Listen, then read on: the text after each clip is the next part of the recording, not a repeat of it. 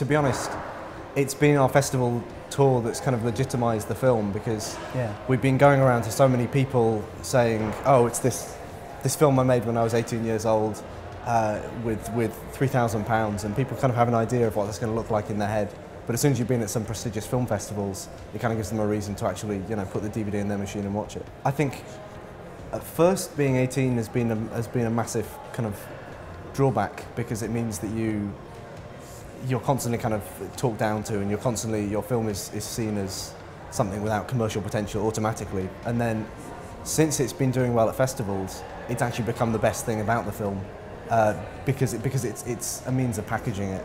People say it's a relationship drama, which is a very vague term, but as soon as you say it was made by an 18-year-old, it kind of gives it that edge that makes people want to see it out of everything on the festival programme. I've often tried to get down here, right? I've heard about it, but it's, you know, things have just came up and I never managed to make it to Dublin.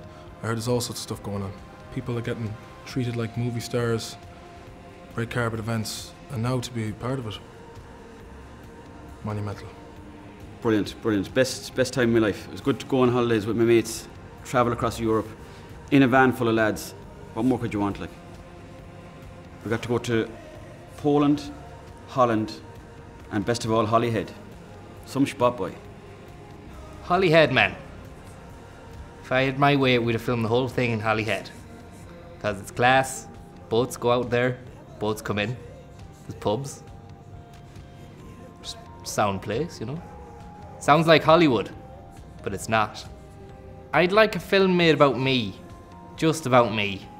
I don't know if that would be a fitting sequel to this, but you know, that'd be class, just Viper the movie, you know?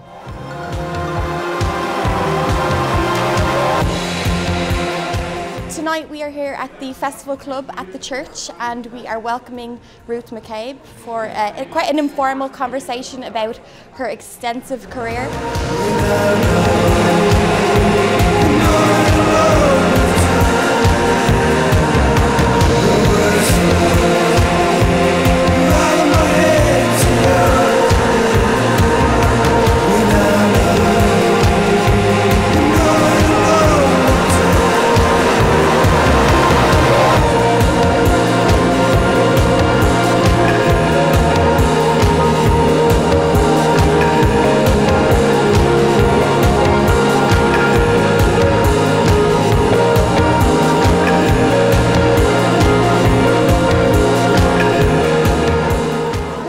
I mean, the thing about cinema is it's a broad spectrum, isn't it? It's a broad scope, and obviously a lot of film festival films are deep and powerful, moving movies. You know, I'm not saying ours isn't, but you know, there's a broad scope for movies, and just because it's cinema, I mean, the thing is with comedies, right? It's hard to make people laugh. It's not an easy thing to do. You know, I mean, comedy's a tough nut to crack. You know, so I think why not? Why shouldn't there be you know, a wild comedy amongst all the serious documentaries or serious issue sort of films?